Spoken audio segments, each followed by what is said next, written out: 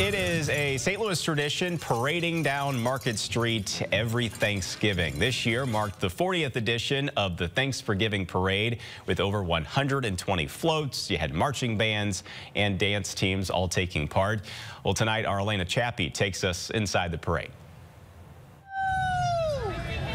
It's a tradition. We think somewhere between 20 and 30 years we've done this. That many families take part in. We do enjoy it. So much so, the Thanksgiving table is set for Patty and her family here at the Ameren Thanks for Giving Parade. Hot chocolate, coffee, cookies, breakfast casserole in honor of my mom. From the marching bands to the floats and the many dance teams. So I always watch the Macy's Day Parade with my mom and the Rockettes. So that's what brought us downtown to St. Louis to see the Rockettes. And then 30 years later, they've been coming since they've been babies, and my brother, my family. This crew wouldn't miss it.